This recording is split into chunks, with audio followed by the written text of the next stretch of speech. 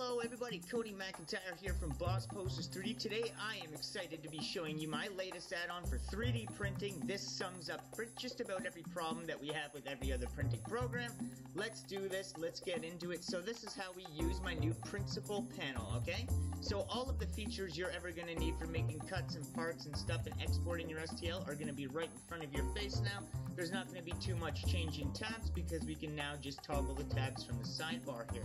So let me just show you how we can actually get some cuts in here, make some pins. So if I wanted to, I could add a cube, add a plane, just make that bigger, make it solid. If I wanted to, I could come over and apply it over here at the side.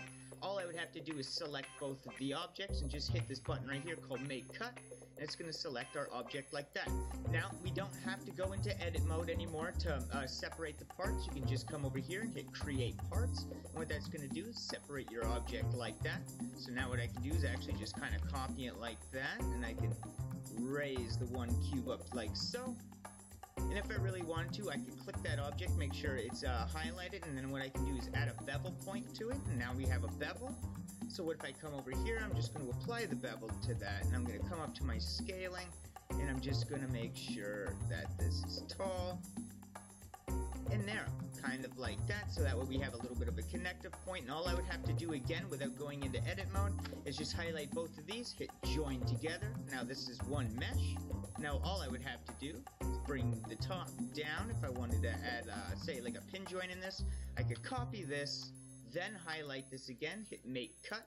That way it cuts out that shape, or you could have just done that prior and just pasted that little piece, and then I'll just paste this part back in.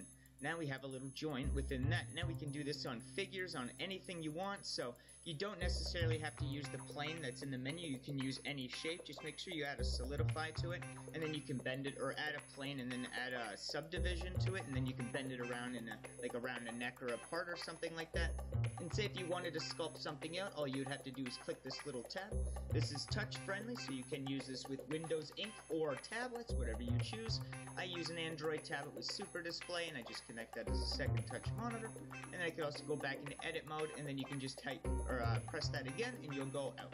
What I can also do here is enable the header, and that's going to remove this top bar right here that seems to be sometimes a distraction when you get it very cluttered. So say for example if I was in sculpt mode and I was in really close, it just looks a lot better if you just turn that off, right? And then if I press the N key, I can hide all that and just do my sculpting in one big panel. Press N again and just enable the panel, right? So that's really fun to do.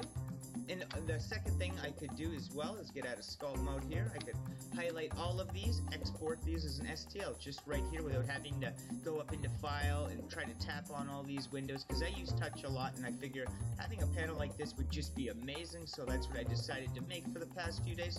So I really hope you all enjoy this panel today. It took a lot of work for me to make and a lot of figuring out, and I hope it does you guys some good. So thank you all for tuning in today.